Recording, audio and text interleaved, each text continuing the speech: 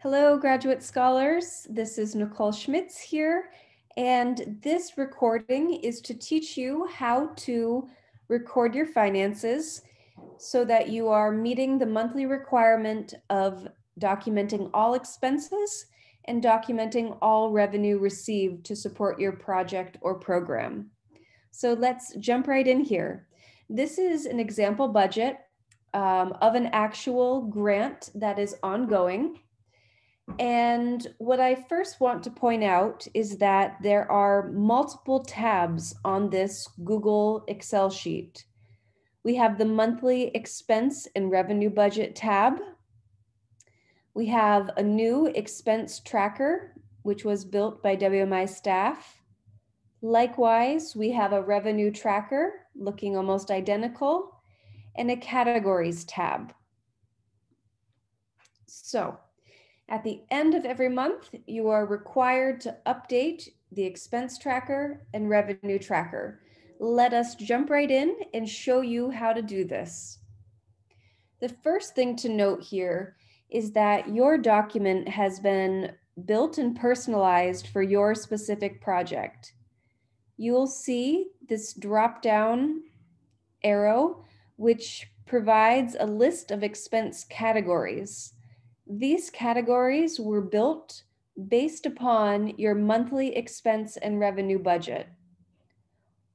So if we open that up, we'll see that this awardee has supplies, has rent as an expense, marketing, a bunch of different salaries, and utility bills. In addition, this awardee is expecting revenue from these three sources. So that is why they have been built here for documentation. The same goes for the revenue category. When we push down here, the drop down appears. We have the three revenue categories. These categories are located here. And should your project have another expense category that's not listed, or should you receive revenue that's not one of the categories that are built, you can add it here. So we will call this an ABC here, ABC here. What we should see now when we go back to the expense tracker is that this is an option. Okay, so that is the expense category, revenue category functions that have been built for you. Now let's document an expense. So this awardee received funds in January and she began working right away. She made a purchase. So we'll write the month here, write the date in which the purchase or the expense was incurred. So we'll say the 15th of January, 2021. We'll use the pull down now to select the expense category. This was an equipment purchase. In the description, we're going to write specifically and quantify what was purchased. So 1 HP laptop for reception use. We'll write the amount of the purchase in the local currency, and then a receipt is needed. So a receipt should have been asked for at the time of the purchase. If you are making purchases in person, you'll get the paper receipt. If it's something you purchased online, you should receive an email, or you should take a screenshot of the checkout page and then upload it to your computer, put it online, add a link here. So let's walk through the steps for creating a Google receipt link. The first thing you'll need to do is go to your inbox. Click on this section here, go to your drive. Okay, I'm in my Google Drive, my drive right here. The next thing I'm going to do is click on New, create a folder. This folder is going to be called Community Development Grants Receipts. Create the folder. Open the folder. Here is my folder on the Google Drive specifically for receipts. I've already taken a picture with my phone of the receipt or the computer purchase. So I'm going to right click on my particular computer. I'm going to choose Upload Files. These are my downloads. I'm going to locate the file to upload. Google is uploading the file. Okay. Now the file name is not very descriptive. So I'm going to rename the file. Once again, I double clicked or right clicked on my computer. I'm going to select rename. And then I'm going to put the date here. So January 15, 2021. And this was a HP computer purchase. Okay. So my receipt is now here in the Google Drive. It uploaded well. I've titled it to be descriptive and related to the date the purchase was made. I'm then going to get a link. So I need a URL to grant access to this specific file. So I right clicked or double clicked on my computer, and now I'm going to select Get Link.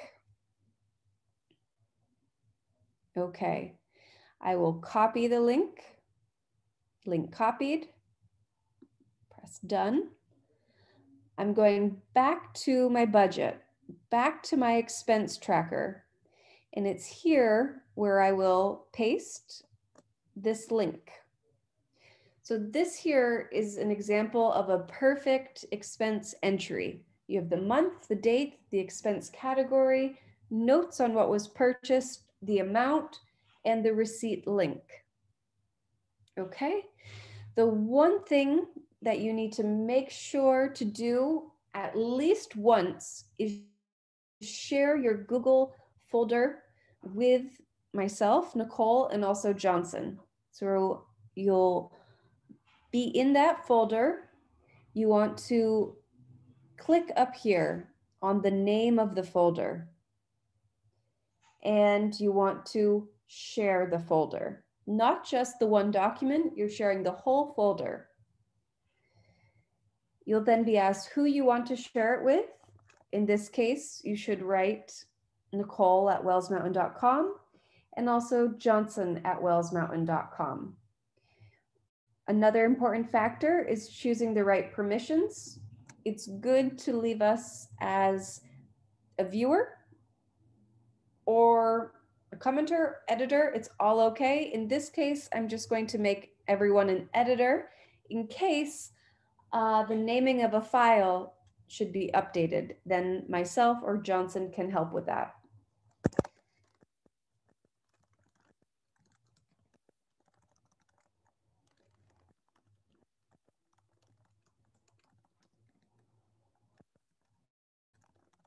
Okay, and then we will send access to the folder. Perfect. We know that other people have access to this document now. When this icon popped up, it means that other people can view or edit the document. Okay, we just did one entry. It does get easier. It is a process that can be done quickly.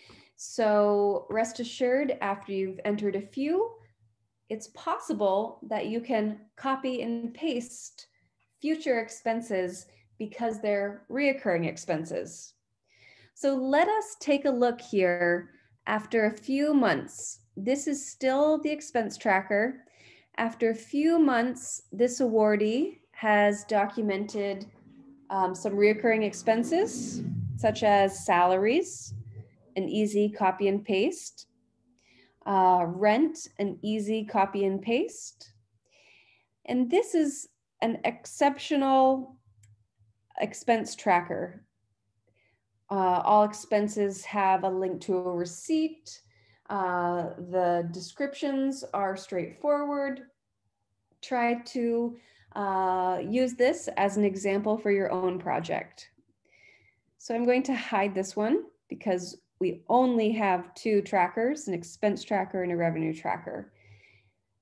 Let's look at our expense tracker. So this expense tracker, we've already filled in a few items here. It is the same process as entering an expense. Month, date, pull down revenue category, add one if it's not there, as we did with ABC, write what the the revenue description is, the amount, and add a receipt link. So if there are any questions on this process, I'm very happy to help. If you have any questions, please send an email to nicole@wellsmountain.com, and we will make sure to schedule a time to walk you through this process if needed on your specific budget document.